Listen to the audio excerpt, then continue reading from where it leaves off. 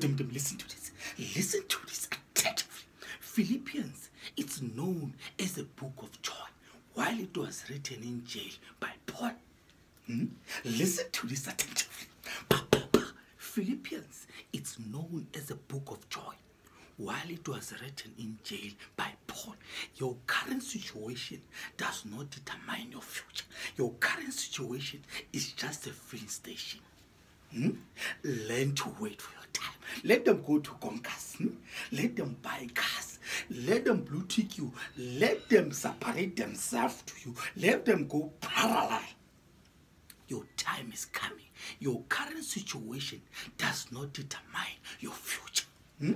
Let them ignore your calls. Let them think that you are useless. Wait for your time.